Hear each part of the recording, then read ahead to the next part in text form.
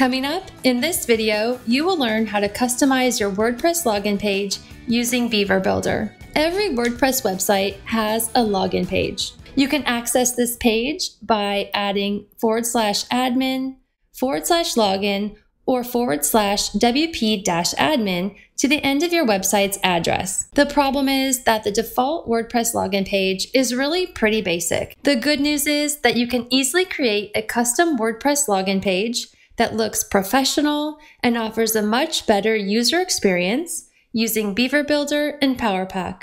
Here's how to customize your WordPress login page.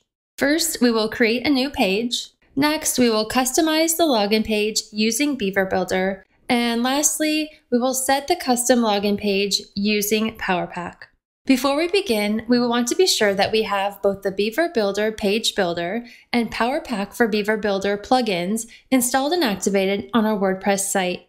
Last week, I shared with you how to use PowerPack's maintenance mode feature and Beaver Builder templates to create a custom coming soon landing page. Just in case you missed it, I will link up to the video in the description below. What I love about PowerPack is that you can easily extend the power of the Beaver Builder Page Builder for a fully custom website without the need for a lot of extra plugins and without the need to code. Let's begin by creating a new page.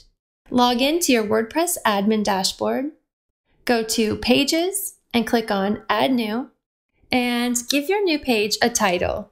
In this example, I will simply call it Login Page. Note that we will want to remove the default header and footer because we only want to display the content area that we are going to design in the next step.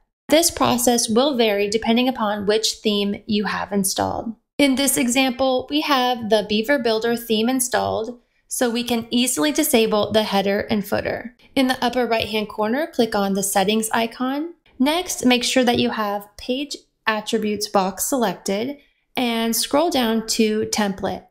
Choose No Header and Footer from the list.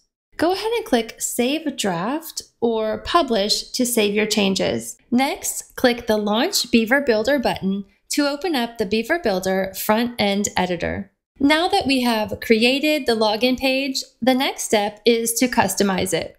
Beaver Builder is a very flexible and powerful tool, so you have almost limitless options when it comes to customizing the look and feel of your login page. If you would like to learn more about what you can do with Beaver Builder, I would encourage you to check out our Getting Started video series, and of course, I'll leave a link in the description below. But what I love even more is that I don't have to start building my login page from scratch if I don't want to. To keep things simple, in this example, we're going to use a beautiful pre-built login page template. If you have PowerPack Pro, like we do in this example, you'll have access to over 350 plus Beaver Builder templates. To get access to them, you will go to Settings in your WordPress dashboard and click on PowerPack. Choose Templates to see all of the available designs. You can hover over any of the designs and click on the Preview button to open up a preview of the design. When you find a design that you like, go ahead and click on Activate from our WordPress dashboard. Click on Pages, All Pages, and when you hover over the title of your page, click on the Beaver Builder link to open up the editor. And in the upper right-hand corner, go ahead and click on Templates. From the group drill-down arrow, you will now see the option to choose PowerPack Layouts. Here, you will see the design that you just activated. Go ahead and click on the design and it will be added to your page layout. If at any time you prefer to start from scratch, you can do that as well. Simply click on the plus button. From the Templates tab, click on Landing Pages and choose Blank. Click on OK to start with a blank page. For me, I love using a template. It gives me a quick starting point and makes my design process go so much faster. For that reason, I am going to use the PowerPack template. Now we can update the modules on the page by selecting each of them individually and replacing the content with our own. Once you finish up, go ahead and click Done and Publish in the upper right-hand corner to save and publish your page.